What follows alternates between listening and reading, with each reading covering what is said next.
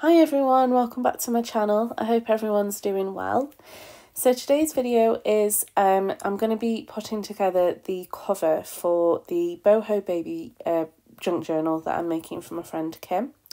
So I've already glued the pieces together that I want to make, so I've added some ledges to the spines here, and then what I'm using is some sports tape and some paper straws.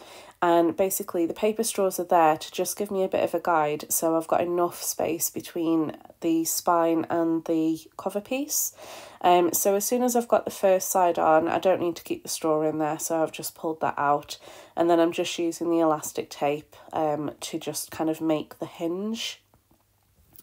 So I'm going to continue to do this for all of the pieces, and my plan for this journal is so I've got the normal journal, so I've got the normal front and back cover and a spine, but I'm also including a second spine and a second cover. So basically it's a little bit like a Book of Shadows sort of layout, but it's going to be obviously not a Book of Shadows. So we'll have this part that you can see on the screen now, and then I'm going to be adding the extra spine to the bottom of the other corner on the right, although I might do it slightly different because obviously it doesn't matter which way up it goes at the moment. It's just really about making sure that I'm getting the spines with the ledges in the right place. So you can see here I'm just using a bone folder to just really get in there and make sure that I'm getting this sports tape around those ledges so they've still got all that nice clear definition. So this sports tape is just really stretchy and very sticky, like it's unbelievably sticky, which is perfect to make book hinges. So again, I'm just doing the same process here. So I'm just using a paper straw to give me the right spacing, attaching some of the elastic tape, sports tape, to the extra spine bit, and just literally repeating the same process again.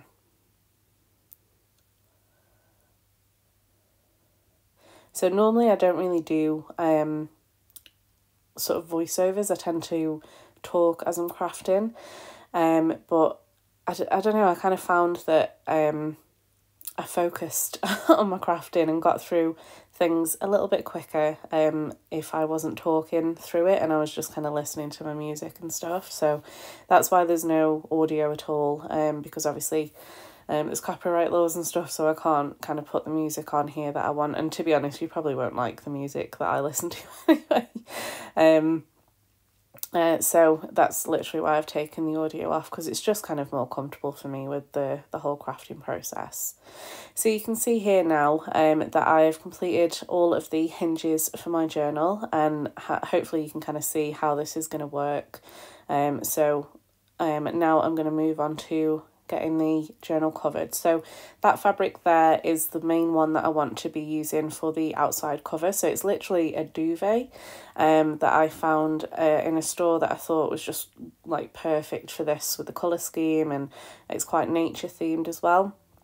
But obviously you can see on there that you can see through it. So what I wanted to do was add some fabric underneath. So I'm just trying this out to see if this fabric covers over the fact that there's just white tape. And it does seem to do the job. However, I do decide to use the rest of the sports tape because I don't really have any plans to make another journal anytime soon. So I thought, well, I'll just use this up for now. I mean, it cost me like £1, which is like $1. So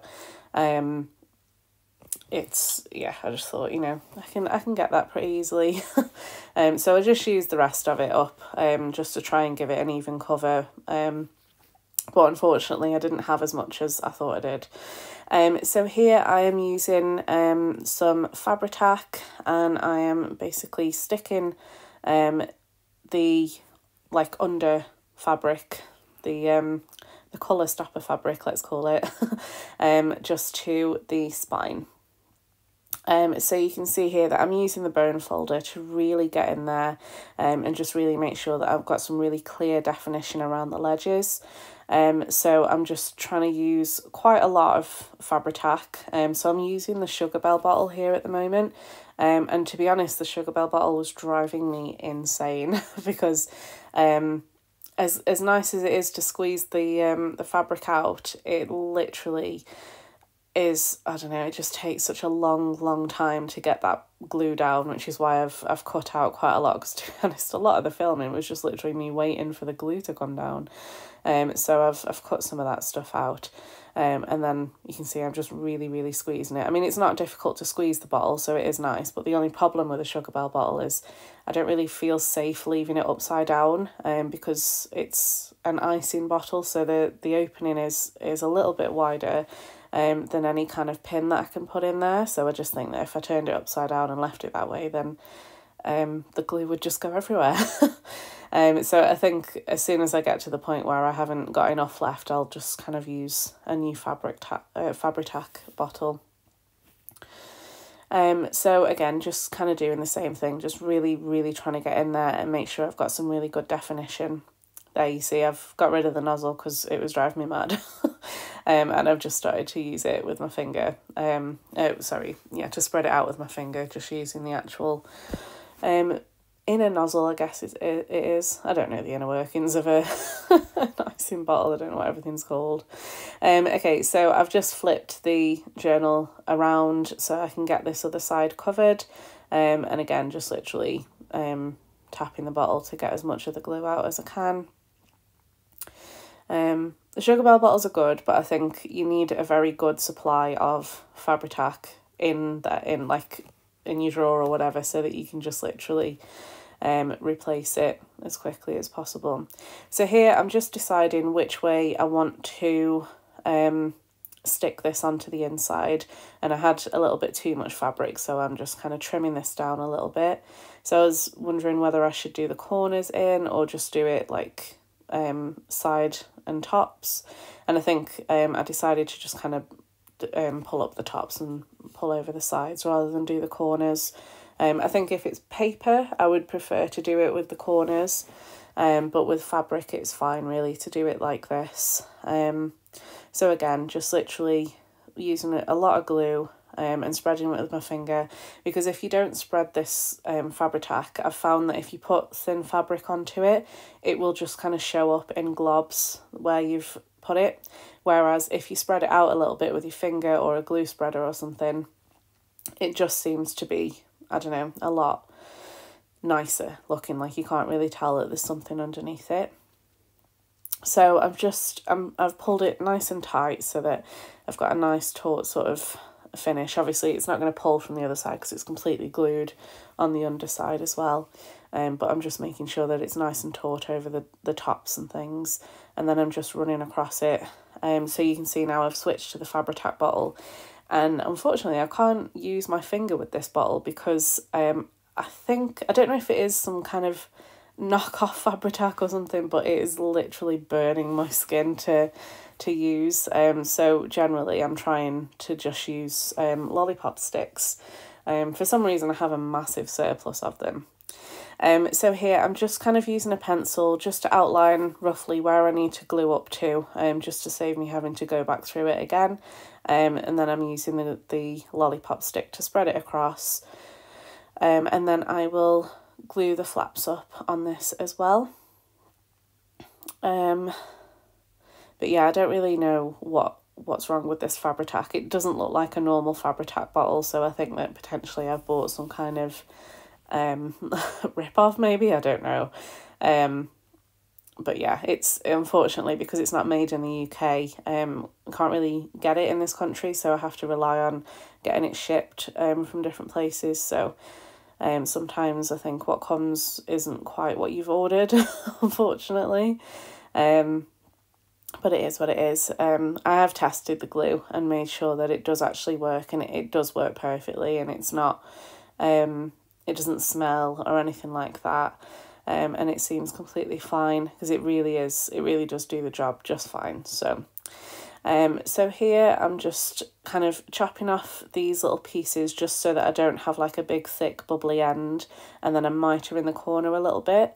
And this is so that I don't have a big kind of corner bit sticking out. So here I'm just putting a piece of glue, a line of glue across this just little edge, and then I'll basically pull the fabric up as tight as I can just to make sure that it is nice and flush against the edge, and then I'm just using a bone folder to run that along as well, and then I'll glue the inside of the flap. But it also gives me the opportunity to cut off any excess bits on the corner, just to make sure that I'm actually getting that covered and it's nice smooth. I am going to use butt corners, to be honest, on this, so that kind of thing wouldn't really matter that much, but I still just want it to be nice and neat.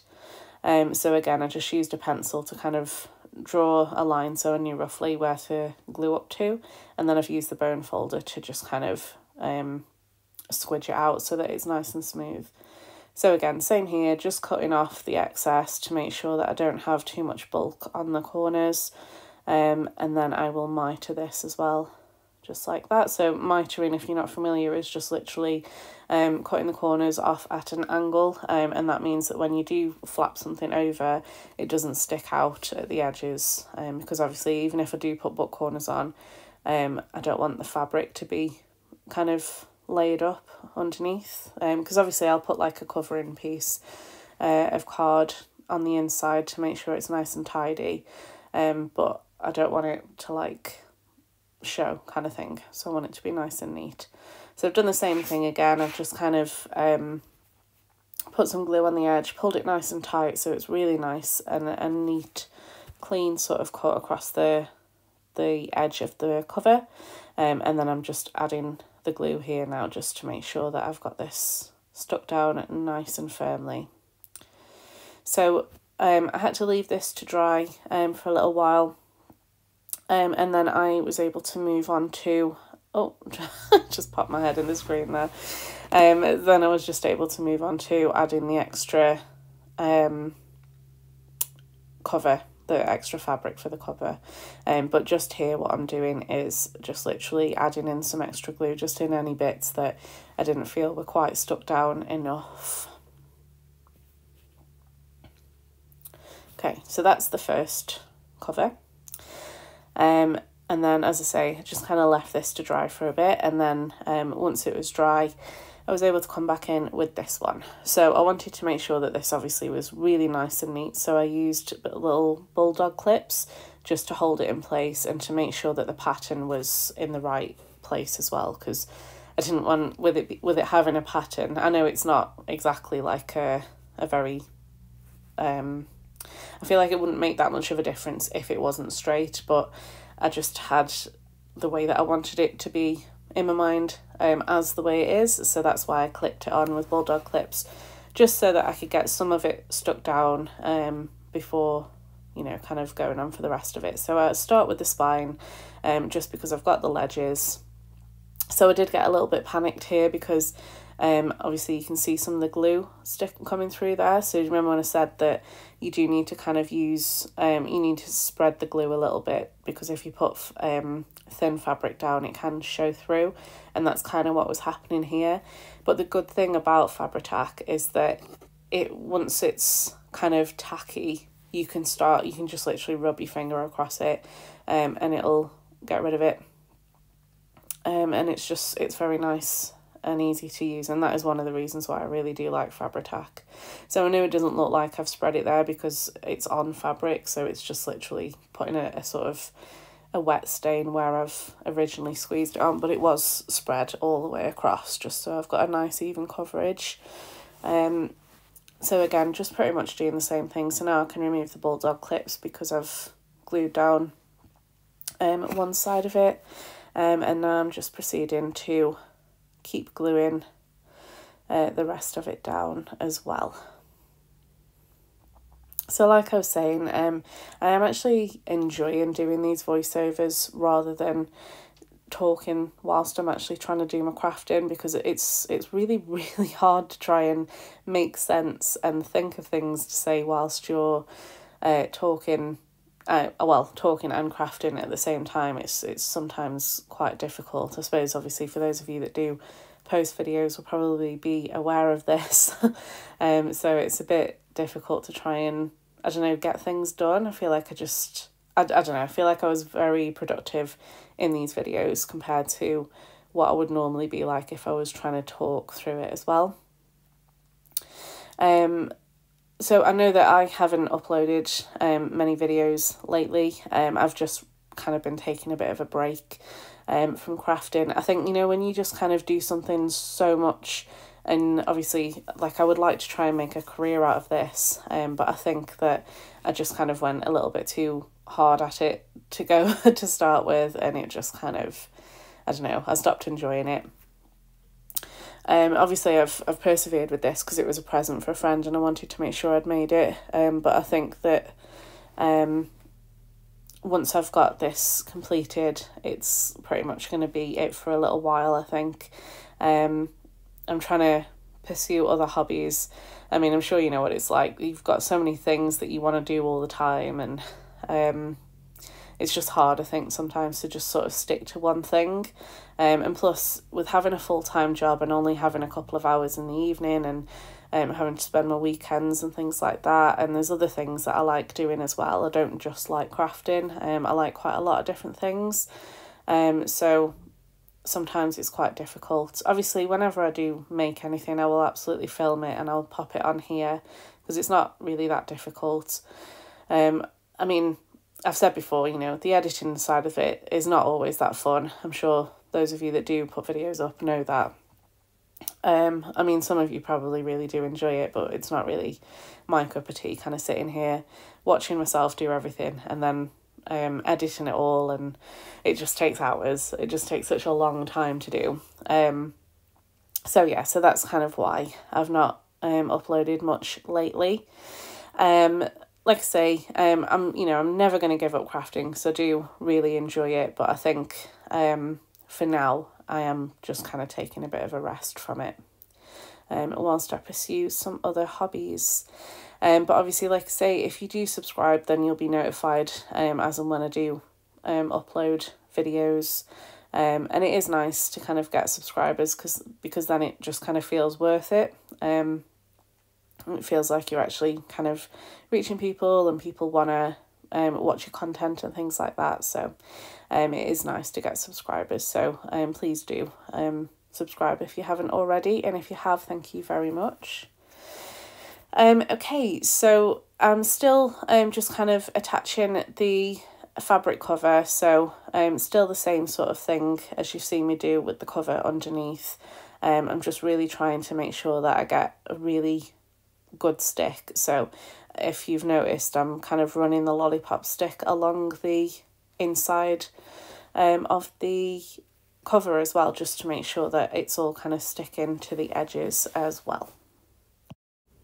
Okay, so that is all of the fabric cover glued on. So I've left that for a few days. Now here, I thought I'd recorded me doing this, but I guess I didn't. But basically, I've added in some signatures into this little flap. So this section is basically Kim's baby book. And I've added the signatures in using elastic. So rather than actually sewing them in, I got some backing card. And then I cut I used a crocodile to make some eyelets.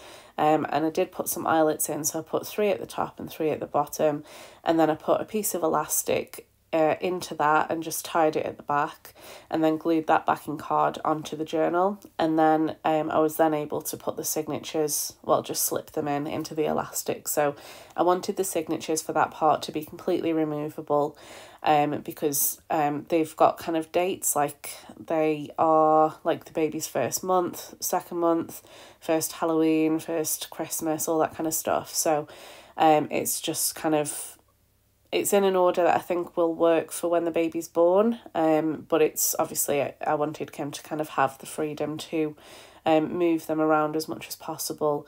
And I also included a page tab on every page that had something for her to fill in, and then the pages in between that are just kind of pages for her to stick photos and to write and things like that. You can also see on the side there that there's a strip of fabric going over the signatures with some beads and charms on, and that's basically because whenever you flap the book down, all the pages obviously will just flop onto the other side, and I just want to avoid them getting like bent and creased up and things like that. So I added some beads to another piece of elastic and added that in there as well. So on the main spine, what I've added is some lace, so some sage and some white lace, so similar to what I'll be putting on the signatures. You can just kind of see that the signatures are on the right there, or the papers at least for the signatures. So the papers that are already in the book are a kit, so all the pages and all the ephemera are kits from My Porch Prints. So if you search My Porch Prints on Etsy and in their shop, if you just literally search baby, it'll come up with these kits. So I've added the lace and I've also added these strings. So similar to what I did with the little string on the right hand side, is I've added some beads to some string. These beads are quite small and these strings are quite thick.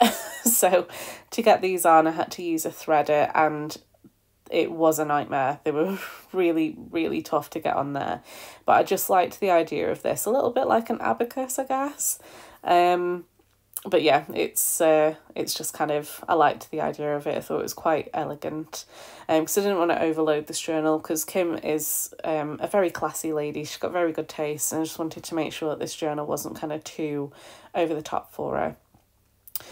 So here I'm just adding the closure, so I've just weaved this in between the lace on the spine, and then I'm going to glue the lace onto the actual book cover itself, and I'm just kind of making sure I've got enough for tying things. So here I'm just gluing this on, and again I'm just spreading the glue out, because especially with lace, it is super thin lace, and obviously glue can just kind of pop through the little holes that are in the lace. So I'm just adding that on here, and that is literally everything that I'm going to be covering in today's video. So I hope that you've enjoyed this video. If you have, please give me a thumbs up and hit that subscribe button, and I will catch you next time. Thanks guys, bye.